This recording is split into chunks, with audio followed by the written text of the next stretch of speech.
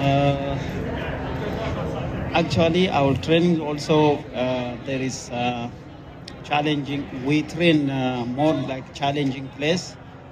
We don't train only flat on the flat course. Just we train in different places. When we prepare for marathon. So I don't think it could be. It will be really affecting maybe on this race. So I prepared well. Just we train sometimes. In similar course. So I don't think it will be really tough for me.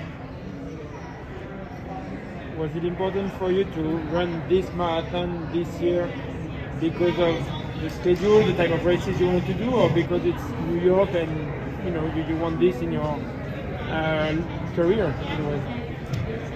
Of course, there is also different races, before New York. But of course, I choose to run New York. This is my second marathon. It will be second marathon in USA. I want to do in USA, more races. So, on the other hand, of course, there is also no many races.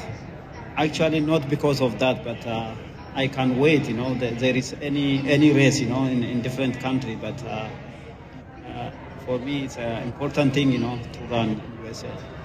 What about in the spring? We have Boston. There's no London to do in the spring. Might you do Boston? At the moment, I couldn't plan. I don't have any plan to do maybe. This, depend how my season going, and also my management also will plan. Because Eliud Kipchoge said he wants to run all of the majors and try to win them all, for his legacy. Do you think about your legacy? I mean, we say that you're the greatest distance runner in the history of the world, but do you ever think about that and what races might help add to your legacy? Yes, of course. When you race, you think about your future also, your results. Of course, apart that, if you are not achieve how as your plan. Legacy, nothing change there. So, but it's in the race, anything could happen. No one expect 1 year ago. Last year, Eliud Kipchoge become eighth place in London Marathon. So when we are talking about legacy, of course, sometimes. In the race, anything can happen. The only thing you need to prepare well and try to achieve good result. But for sport, in sport, anything can happen. All is part of legacy, Sometimes you win, sometimes you lose. So no one expecting to lose or to, become a loser. And you're almost 40 years old. How much longer do you think you can keep this up? I don't know yet. But I think I have a couple of years to run faster. Have you ever heard of the American football player named Tom Brady? Have you ever followed American football? Yes. Tom Brady, he's like, I think 45 or something. Yes, I think if you are healthy and keep going, keep training well, and it could possibly, a few years maybe. Yeah. I'm curious just your general thoughts on the field on Sunday. What do you think about the strength of the field this year? Of course, I will be in good position. So,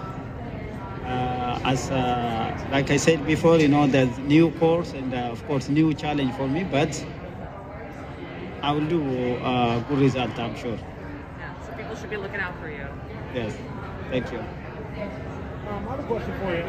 You are one of the great marathoners, clearly. What's your advice to somebody like, say, myself, who's running Sunday, not one of the great marathoners? In fact, I'll be plodding along, struggling the whole way. What's your best advice for the thousands that are going to be out there just trying to get it done? Yes, if you prepare well and if you are healthy, just you need to relax in mind. Just try how your body feeling. Just follow your feeling and try to just be happy and keep moving. How you can. So I think will be very important. Cheering. With other competitors together. Move on. So I'm sure you will be in great result. What if you haven't exactly prepared as well as you should have? Of course, you need to prepare. Long run. Long run is very important in marathon. Just Salt across my fingers, then, basically. yes. Yeah.